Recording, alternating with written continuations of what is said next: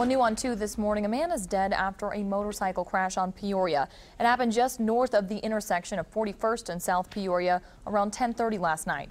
Investigators say a 44-year-old man driving his motorcycle passed through the intersection when a pickup truck pulled out of the come-and-go parking lot in front of him.